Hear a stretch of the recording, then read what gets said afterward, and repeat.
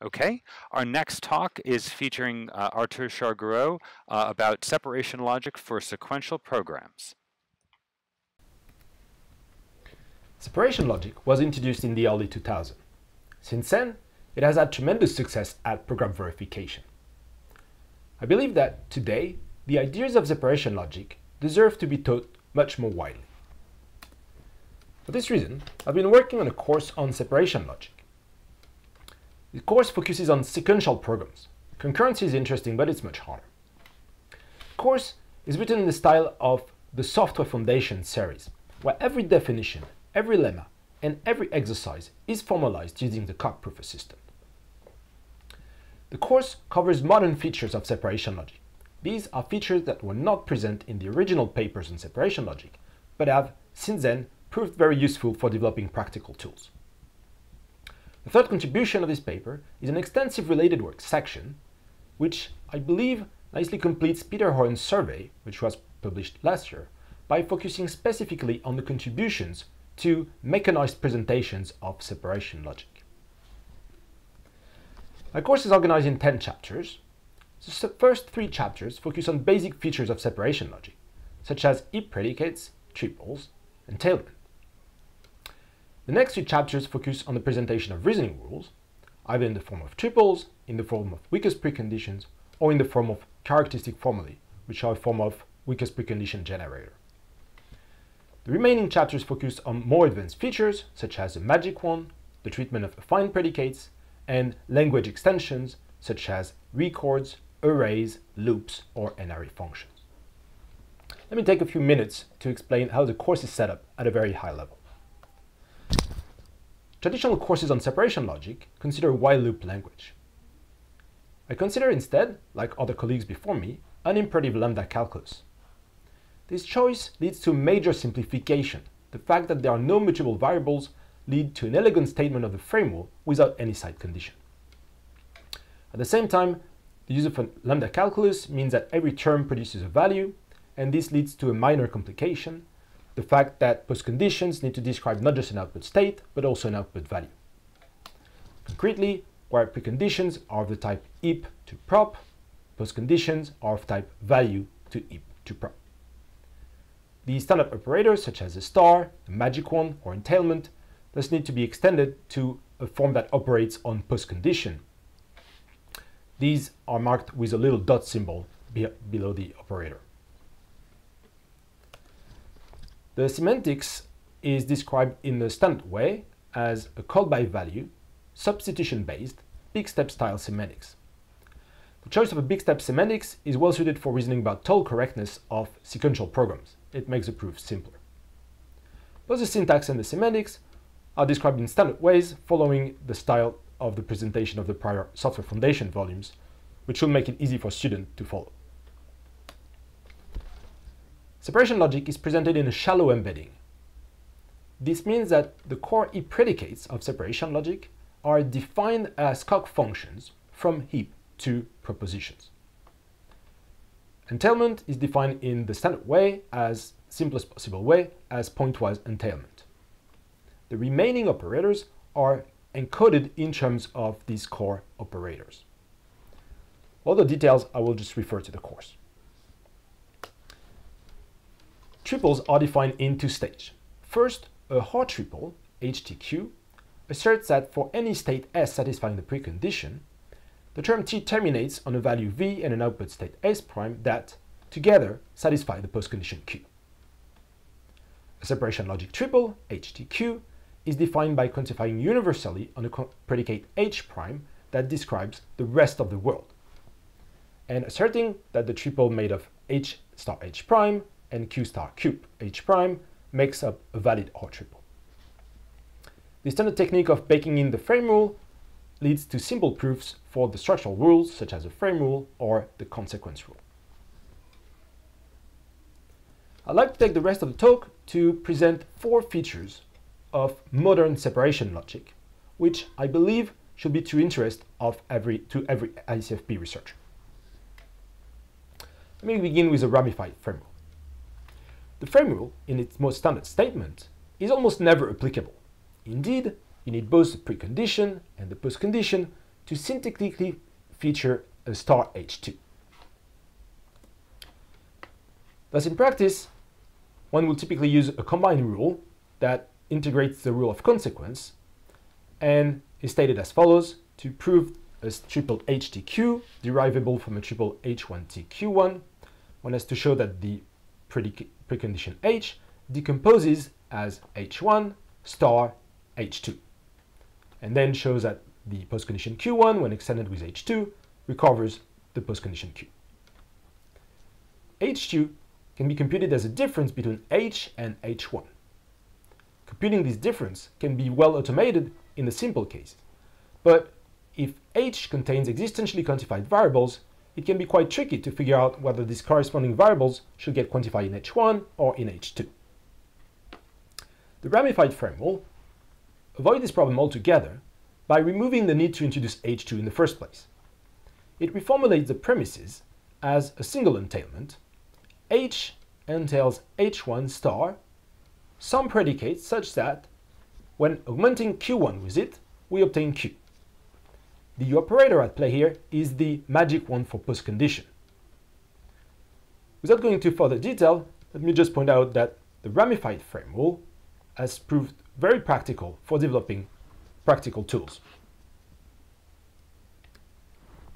The second point I'd like to focus on is the weakest precondition presentation of separation logic.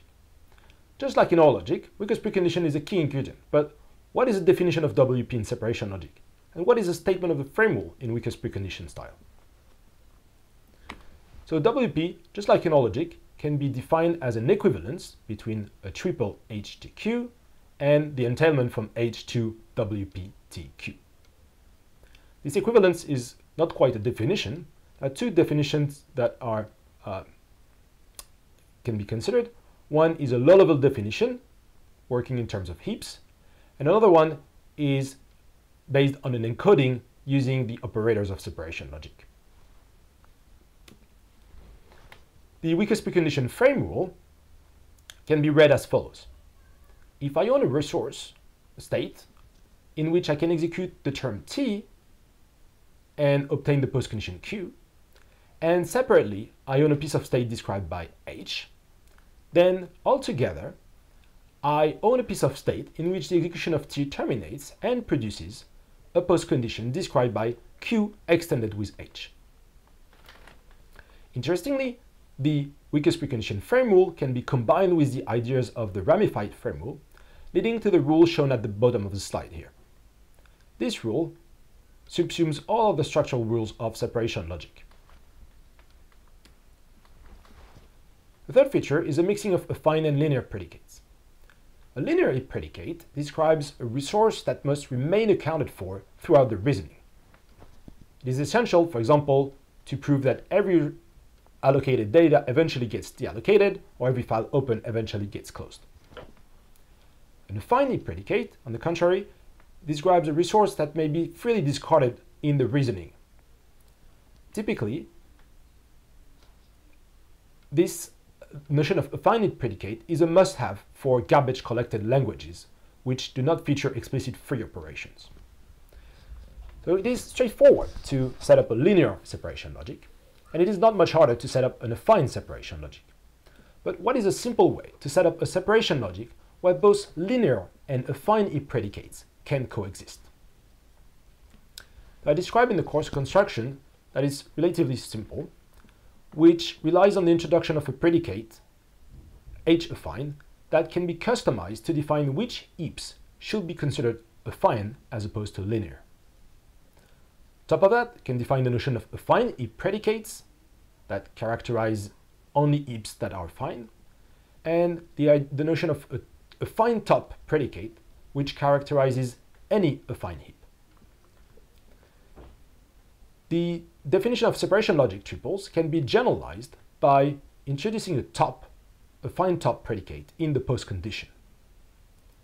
Doing so preserves the validity of all the prior rules of separation logic and adds two additional rules. The first one asserts that any piece of precondition h prime may be discarded from the precondition provided that it's affine.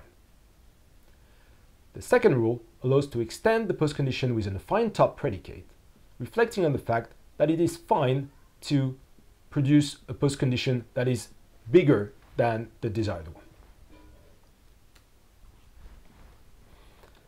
Fourth and last feature I'd like to describe is a frame-friendly rule for reasoning about loops. So consider, for example, an operation that traverses a linked list or traverses a tree data structure recursively. If this operation is implemented as a recursive function, one can invoke the frame rule around the recursive calls to forget about the cells or the parts of the trees that are passed by. On the contrary, if the operation is implemented as a loop and specified using a loop invariant, the loop invariant must describe the list segment of cells that have already been passed by, or worse, in the case of a tree, must describe the tree context associated with the path that has already been traversed. The question here is, how can we reason about syntactic loop construct as easily as a recursive function that will allow us to exploit the frame rule? So what we're trying to achieve here is essentially simulate an encoding of a while loop as a recursive function, but without introducing the overheads of an actual explicit encoding. The idea is to specify the while loop by relating the behavior, the state at the given iteration with the state after the last iteration. And such a specification can be established by induction, using Cox's induction mechanism, by applying the following unrolling rule, which essentially unfolds a while loop one iteration. This rule introduces a conditional, a sequence, and a recursive occurrence of the while loop. When reasoning about this recursive occurrence of the while loop, one may apply the frame rule to frame the parts of the list or of the tree that we are stepping over. So in the course, I describe an example illustrating this proof technique and compare it with the proof based on the loop invariant. In conclusion, you can find on my webpage the paper, including its 8-page appendix, on all the course material, both in calc format and HTML format. This course is meant to be released soon as a volume of the Software Foundation series. I'm actually seeking for feedback, both from students and teachers, to further polish the material. So if you're interested, please get in touch with me, and I will be happy to serve as a TA for you if you're teaching the course. Thank you very much.